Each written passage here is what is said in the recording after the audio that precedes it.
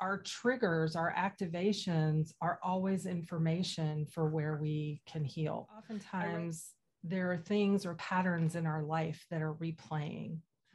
And when we take the time to really sit and explore, what we find is that it's related to our past. And so, obviously we can't change the past, but what we can change is how it's affecting you in the present. And when I learned about IFS, I kind of stumbled across it. It was life-changing for me. And that's why I'm such a fan of it. It's why I teach it, because I believe that it can be life-altering for everybody in a positive way, and that I can be in the world in such a different way than before. And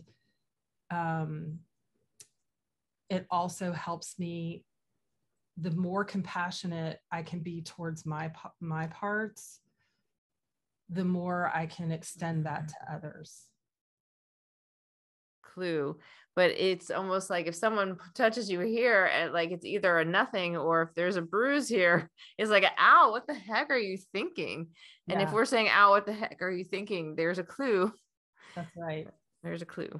That's right. So one of my mentors, Rena Dubin, says that it's either Velcro or Teflon. So when something says something that sticks, then it's hit a wounded place, right? So if someone says something to me and I can't get it out of my head, or I'm offended by it, that was a Velcro, right? And so it obviously touched a place in me that has some wounding that needs attention. But if it just, was Teflon and it rolled on out of the pan, then, and what's Teflon for me might be Velcro for you. So if I'm blended with a part, I'm speaking from that part, right? If I'm blended with an anxious or an angry part, then I'm speaking from it. If I can get some space from it, I can speak for it.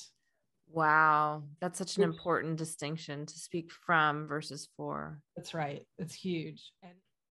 And a lot of it is around attachment wounds, right?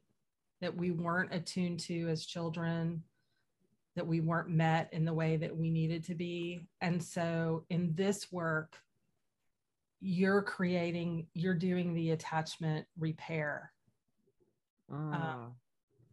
And giving those little ones inside of you what they needed that they didn't get in the past. And that translates into being so much more open-hearted and so much more intentional and less reactive